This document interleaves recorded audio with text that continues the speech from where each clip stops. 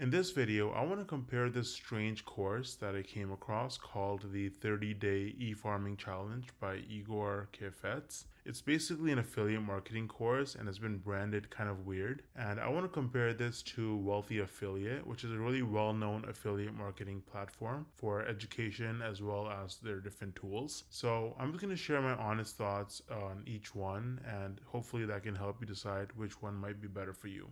I came across the 30-day e-farming challenge. I was just looking at some different affiliate marketing courses that people might be interested in, and this one came out. It kind of popped out at me because the name of the course is kind of strange. I mean, it's called e-farming, so it's like, what exactly is e-farming? And so you have to watch this entire like 20 something minute video to be able to understand what this means, and you can't fast forward or skip anything. Like, yeah, you can speed it up to like ×2 or something, but it's kind of annoying that it forces you to watch the whole thing before you can even see like how much it costs or what it's actually about. And then once you actually get through it, it brings you to this checkout page over here where they try to sell you this 30-day e-farming challenge for $197, and they tell you that you're saving over $7,000, almost $8,000, which is kind of ridiculous. Like, it's pretty clearly one of those overinflated like strategies where they raise the price like crazy to make it seem like you're getting a good deal.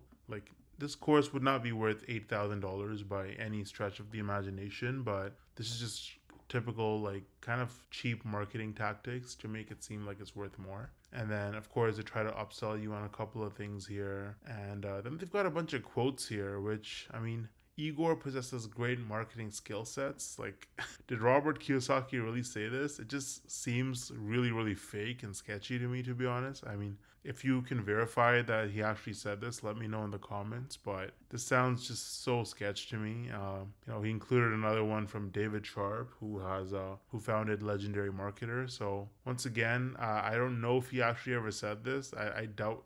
I'm not sure why he would say this in the first place about someone who's a competitor. And then there's a bunch of other people here that I'm not familiar with. Whereas with Wealthy Affiliate, I mean, not only is it completely free to start, so they have a starter package for $0 a month. Whereas with this one, I mean, they're trying to sell you something for $197, and then later on, they're gonna try to upsell you for like, I think, $1,000 course. And there's tons of upsells along the way. Whereas with Wealthy Affiliate, it's super transparent, straight to the point. They only have 3 plans that you can choose from. You can get started completely for free, or if you want a more premium plan, which means they have more tools and you also get web hosting and a domain and everything included, then you can pay with a yearly plan about $42 a month or about $58 a month, which is quite affordable.